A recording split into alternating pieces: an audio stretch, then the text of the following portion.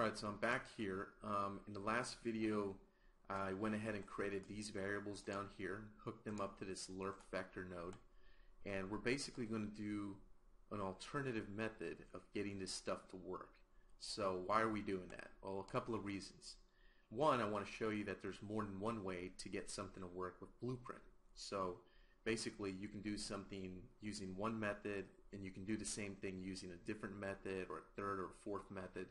There's just so many different possibilities. I mean, if you look at this, there's so many different nodes and so many potential combinations of them that you can literally create some kind of an action by using 5 or 6 or even 10 different methods for reaching the same result.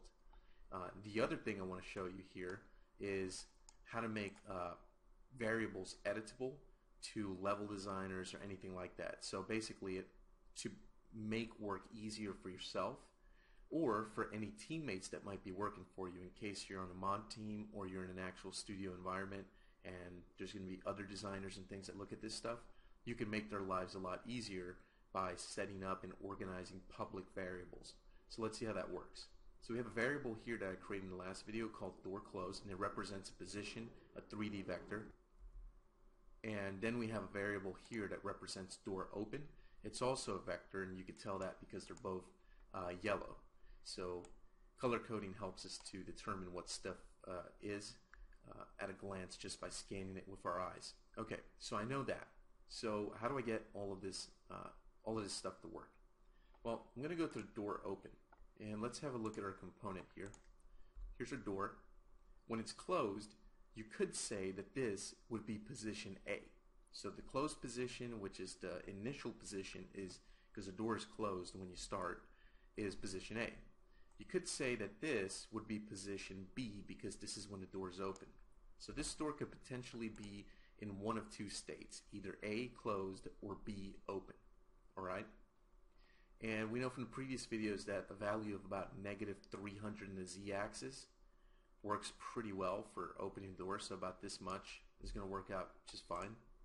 So what we can do is we can go back to the graph, we can go to our door open variable here, and as a default set it to -300, which I've already done. Oops, just changed the value. We can also go to defaults here and you can change it here, so I'm going to go -300. Okay, so this is the door position when it's open. So now that we have that set up, this variable here represents 0 and this one here represents 300. So now what we need to do is we need to tell the door, okay, when you're closed, be at position A, and when you're open, be at position B. That sounded a little bit weird, but that's where we want the door to go. So how do we do that? Well, we do that with this same timeline here. If I open it, we have this door track right here that we had set up before. Remember that? And that's basically telling the door to move from position A to position B. And we're just defining that in here by, if I show you, position A is this little guy right up here, and position B is this guy right here, which moves to -300. What I'm going to do now is I'm going to create a new track. We're going to leave this one alone. We're not going to get rid of it. We're just going to create a new one. And this one right now, I might go ahead and rename this. So I'm going to call this door track vector, just to clarify things. And now we're going to create a new track. And before I do, I'm going to show you what I want to do. I want to create a new track that I can plug into this alpha slot right here in the lerp. Because right now we have a position A and a position B. We can use the alpha to tell Unreal, okay, at second 0, I want the door to be at position A. By the time we get to second number 2, or 2 seconds into the animation or the movement, I want you to be at this position, -300 units in the z-axis, so that the door is open. And the way we do that is with this alpha. But you notice that this alpha is green right now. That means that it's a float type value. What that means is if I take this door track vector and I try to plug it into that alpha, it's not going to work. You're going to see a little red mark and it's going to say, that's not compatible with float. You can't do that. It doesn't work. Which would be, I guess you could say, it's like trying to stick a round peg into a square hole. It's just not going to fit however you try to jam it in there. So what we need one of these door track vector tracks, but we need one that's green. That way we can plug it into here. Now, the way it works is yellow is a vector and green is a float. Okay? So we're going to go back into the timeline and we're going to go up here. So here's vector. This is the original one that we created. We can't use that. But here's float. Well, guess what? We could use float. So I'm going to click on that. I'm going to call this door track, and this one I'm going to call float. And now if I go back here, you notice that now we have a door track float and it's green, which means that I can take this and plug it into that guy right there. Okay? Now, in order to make sure that this stuff up here isn't doing anything with this, because remember I have a door track vector. So basically what I'm doing is, let's pretend this is a light switch that turns the lights on in the room that we're currently standing in real life. What happens if you have two light switches on a wall and they both turn the light on? Well, things can get a little bit confusing, right? Why would you have two light switches that turn on the exact same light in the room? That doesn't make any sense. You need to talk to your contractor about that, because there's a serious problem with the way that they're building houses. So what we're going to do is we're going to turn off one of these switches. We already saw that the door track vector works, so I'm going to hold down the Alt key and click on that to sever the connection. That's how you can cut a connection between nodes, by the way. Just hold down Alt and then click on the pin itself. So now we just have the door track float hooked up right here. Now this guy is going to be controlling, helping to control our door, and right now it's not plugged to anything. You can see our return value isn't connected to anything. So what we need to do is take this vector and connect it to this vector, and there we go. Now everything should be working, right? Well, let's find out. Let's see what happens. I'm going to jump in, step in the trigger, and absolutely nothing happens. The door doesn't move, it doesn't flinch, it doesn't open, doesn't do anything. Well, that's because even though we have all this plugged in, the track that's inside of our door movement timeline isn't set up yet to do anything. If we look at our door track float, there's absolutely no data in here. There's no curve, there's no points, there's nothing.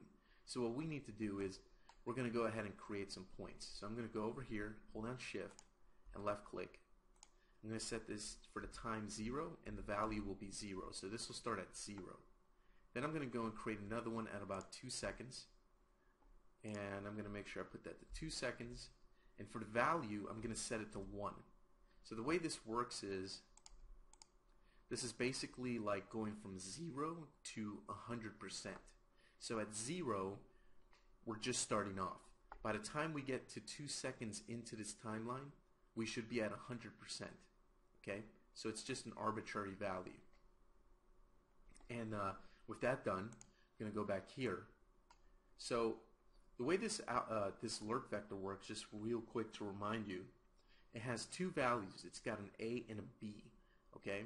The A right now, we're using it as the position of the door when it's closed, and the B is being used for the position of the door when it's open. Okay?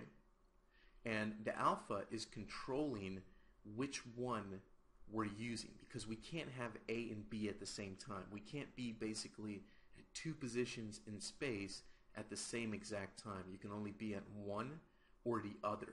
You can be at both, but it has to be at different times. See what I'm saying? So, for example, let's say I was going to go from New York to Chicago. There's no way I could be in New York and Chicago at the same exact time in space, right? Maybe tomorrow I'll be in New York and Wednesday I'll be in Chicago, or vice versa. But I can't be at both at the same time. So that's the way that this works. And the alpha determines when we're going to be here at A, or when we're going to be here at B, or when our door is going to be closed, or when our door is going to be open. And that alpha is being controlled right now by this curve right here that you see, this line. So at A, it's going to have a value of 0 right at the beginning of the timeline. By the time it reaches the end of the timeline at 2 seconds, it's going to be at 100% as opposed to 0. So 0% represents A, 100% represents B. That's just the way it works. So when we update the new location over here in the set relative location node, Basically, we're going to be telling Unreal, okay, right about now the door's closed. Okay, a couple of seconds has passed, the door should be open now. Okay, and the lerp allows us to fluidly move the door from position A to B without having it pop or disappear and reappear at position B, doing some weird teleportation stuff. Okay, so now let's jump in, see if this works. There we go. So the door is opening. If I step out, the door should close after a few seconds. There it goes. It's closing. Okay, so what did we just spend a whole bunch of time doing? Well, we just spent a whole bunch of time basically recreating what we already had up here, down here, using some different nodes and a different method. So you're probably wondering, well, why in the world waste time doing that? Well, I want to show you a different technique here. The cool thing about this little method is that we can expose these variables here and make them public. So what do I mean by that? Let's jump back to the level and select the blueprint. Okay? When we click on this blueprint, it's just one solid object. Say for example I wanted to actually go in my level, look at this blueprint and go, you know what, I want to grab the door and I want to actually move it to a new position or change how much it opens and closes. Well, if I try to select the door, I end up selecting the entire blueprint. There's no way for me to just select the door by itself because it's part of the blueprint. If I try to move that door, the whole thing moves together. So that may be okay. It's not wrong, but depending on what you're trying to develop as a game or as a feature for your game, maybe that's not what you want to do. Wouldn't it be cool if we can just drop this blueprint in the level and our buddy who's a level designer on the other side of the studio or office or whatever wants to be able to control how much this door opens or where its door open position is? That would be pretty cool. But unfortunately, we don't have anything set up for that. The way we do that is using public variables. So let me show you how that works. What I'm going to do is go over here to my variables, and if I look at the door closed and the door open, you're going to notice this little icon here. It's probably easy to miss. There's a little icon on the right that looks like an eye when it's closed. If I go ahead and go to the, say, the door open, and I click that little icon, it's going to turn a bright sort of yellow color, and it's going to have an icon of an eye that's open. Okay? By default, these guys are closed. What that means is that the variable is private. If I go back into the level, a private variable will not show up over here in the details panel when you select the blueprint. So if I select the blueprint, I get my details over here in the details panel, right? So I've got all these parameters for transform, rendering, input, all kinds of stuff. But I don't see my variable for door open or door closed. So what I'll do is I'll jump back into blueprint, I'll go to door open, and I'll click this little icon to make the eye. Another way you can do that is going down here to selecting the variable, going to the details. You'll see an editable option down here. If you check that off, the eye closes. If you check that on, the eye opens. So whether you use the eye icon or you use this little check mark, it does the same exact thing. So don't worry about it. Use whichever one you like. So now with the eye open, I'm going to compile this so it works. I'm going to save real quick, and I'm going to jump back into the level. And when I do this, you're going to notice that I have a new parameter down here. It's called door stuff, and it's called door open. See that? And it's got an X, Y, and Z because it's a 3D vector. You'll also notice that the Z is automatically set to -300. And the reason for that is because if we look at this variable, the default value is -300. So that's pretty cool. So in case you're wondering what happened, all we did was we exposed that variable to the level editor by making it public. Now, if we have a buddy on our mod team or our company, a game studio company, who wants to use this guy, they can just drop it into their level, and they can have this variable right here so that they can play around with it and change how much the door opens. So for example, say I wanted to take this value and set it to -150, so only halfway, right? I'm going to jump into the level, I'm going to play, door's going to open, and then it's going to stop halfway because instead of going at 300, it stopped at 150, which is half. And now the door doesn't open completely, and now I'm stuck. Hey, let me through. So say for example you were going to use this store for an actual game, and this store is going to be, you're going to make copies of this store all over your space station, right? And there's lots of hallways, lots of these doors. Let's say you have a level, maybe one of these doors is set to open all the way. Maybe there's another door that only opens halfway because you have a point in the game, in the story, where maybe you got to go find a blowtorch to get the door open. So you go to the door, it opens halfway, and it gets stuck, and you play a sound effect of like metal getting stuck and gears having trouble working, right? And it's grinding and stuff. And then maybe a character from the story pops up over the radio and says, "It looks like that door's busted. You're going to have to find a blowtorch to cut through it or fix the gears or something." And now you got to go and explore the world and go on a quest to find a blowtorch or maybe a monkey wrench or something to get this door open. Then you come back, maybe there's a boss fight. When you beat the boss, then you get the door open and you move on to the next level. I'm just throwing out a simple example there. So exposing public variables is not only extremely useful, but it's a pretty standard method for game development. If you want to seriously develop a game, you need to understand this concept and you need to take advantage of it, because it's going to make your game development much easier and it's going to go much smoother and faster. So that's pretty cool. Now, another thing that we can do, which is actually really, really cool, let me show you this. We can go to this door open variable, and we can go down here, and you're going to see this option called Show 3D Widget. If I check that on, and it's turned off by default, so I'm going to turn it on. I'm going to compile the blueprint, jump back to the level. Now you're going to notice that I get this little thing down here. If I look at this, there's kind of this little weird wireframe like prism sort of object down there. It's blue, and it says door open. That's the name of the variable, which is this one here.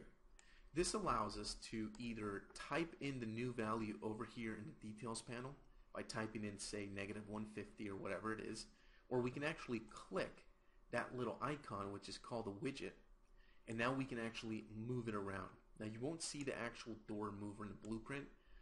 You'll see the change once you play the actual game. So I'm going to set that to, if I look, I now set it to about -309. That's fine. I'll just do that. I'll jump into play. I'll open the door, and now it opens all the way. Instead of getting stuck in the middle, it opens to a full 309 units in this case. So this is another great way of helping out your level designers.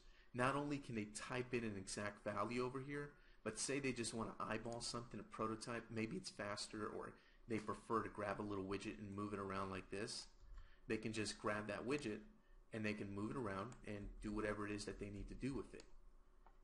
And that's pretty cool. It's a very powerful and awesome way of working with Unreal Engine 4. So that's how you expose public variables and that sort of thing. Cool. So the door works. Everything's working. This video has gone long enough. I'm going to go ahead and end this one here, and in the next one we're going to start to customize this a little bit more and add a cool little spin to it.